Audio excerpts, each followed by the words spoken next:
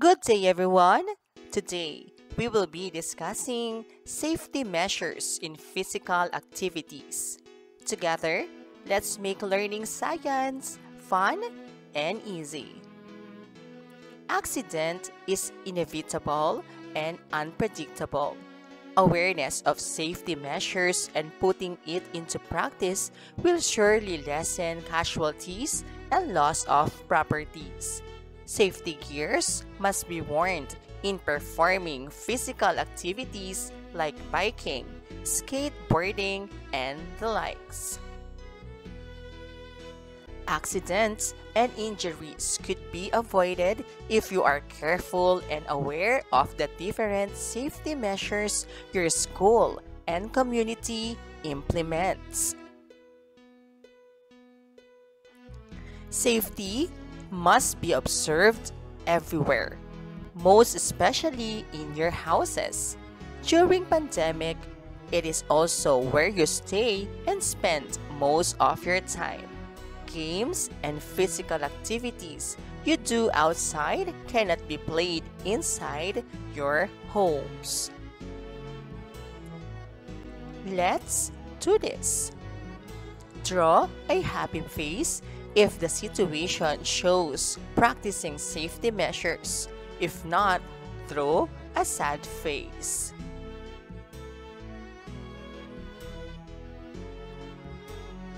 Skateboarding in a busy street.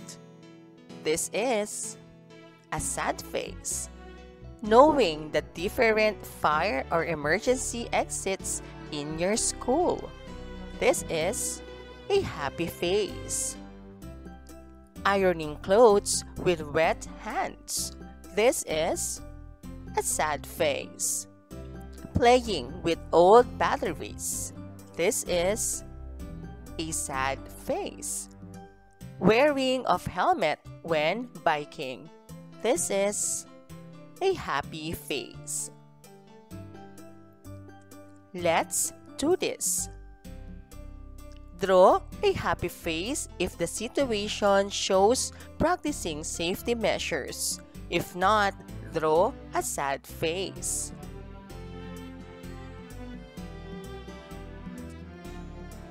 Activity: riding a motorcycle. Always wear a helmet and safety gears.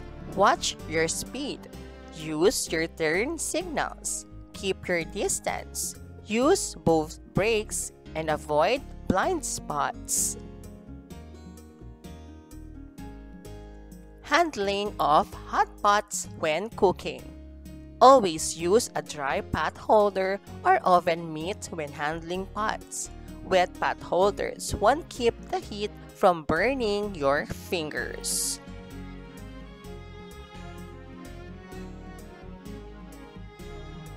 Playing patintero. Before the activity, you need to stretch your muscles to avoid injury. You must wear proper attire, comfortable enough so you can move freely and at ease. Check the weather. If it is raining, better do it indoors. If it is too sunny, put anti-ultraviolet lotion on your screen.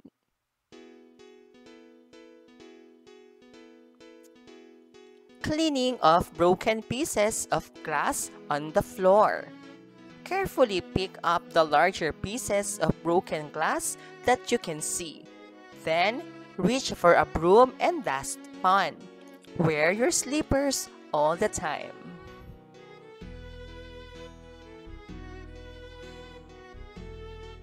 Playing tops. Always play safe by being careful and showing courtesy. Never run around while near playground equipment. Don't go too close to the front or rear of moving equipment.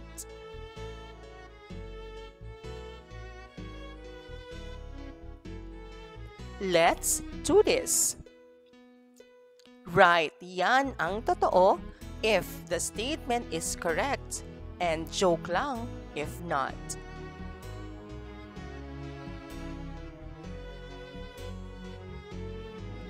Physical activities can cause painful injuries. This is Yan ang totoo.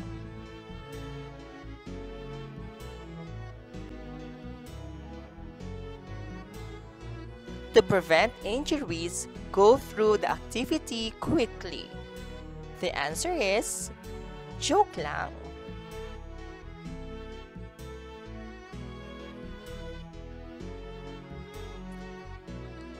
Use proper gears and sports equipment during the activity.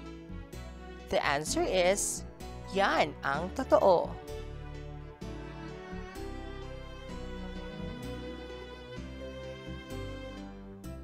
Do your activities on rainy days. The answer is, joke lang.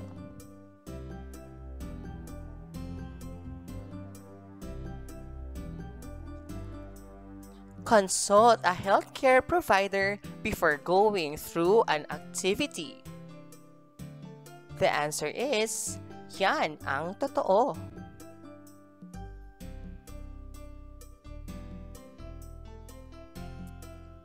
Walking and dancing are activities with the highest chances of injury. The answer is, joke lang.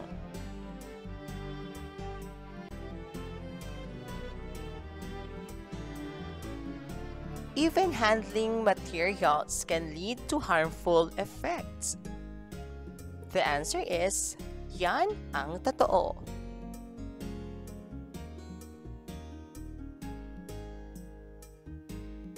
Practice lifting and bending whenever you can. The answer is, joke lang.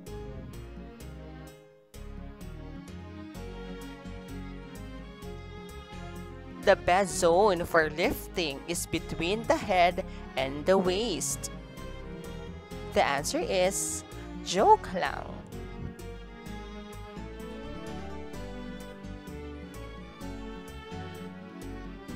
The amount of force applied on your back causes pain and injury.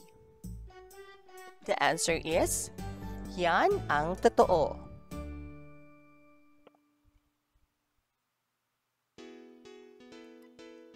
Let's do this. Fill up the table.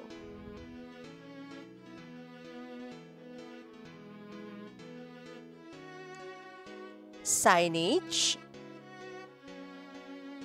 location, hallways and stairways. Message, no running. Signage, location, playground. Message, no rough playing. Signage, location, hallways. Message, don't shout. Signage, fire exit. Location, hallway and exit. Message, fire exits are evacuation route. Signage, location, stairs. Message, don't run on stairs.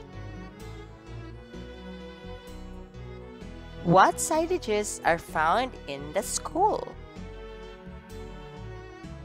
Here are some of the signages found in the school.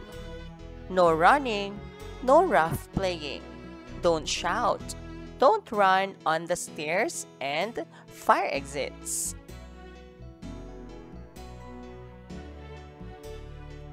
Where are they located? Are they visible enough for everyone to see? They are all located in different places inside the school. Some we can see in the hallways, stairways, playground, and exits. They are all visible to everyone.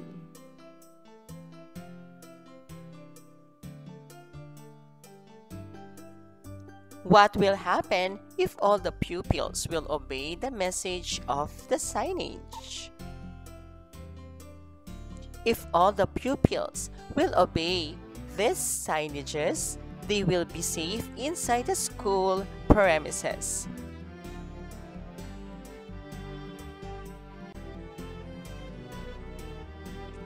What will happen if all the pupils will disobey the message of the signage?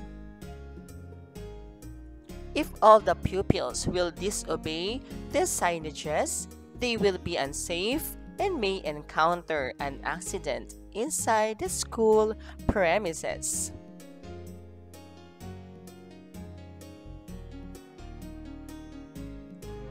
How will you make yourself safe in school? For me to be safe in school, I need to always follow the safety signages in the school.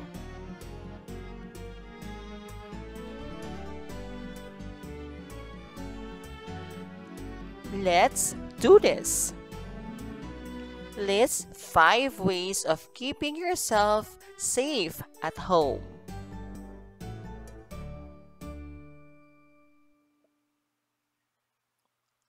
Keep all cleaning products and detergent away from the food products. Cover all the electrical outlets and wires at home. Do not play with vases or sharp objects. Always keep the doors closed. Fix the unstable furniture. Let's do this. Check the statement that shows safety measures at home and cross if not.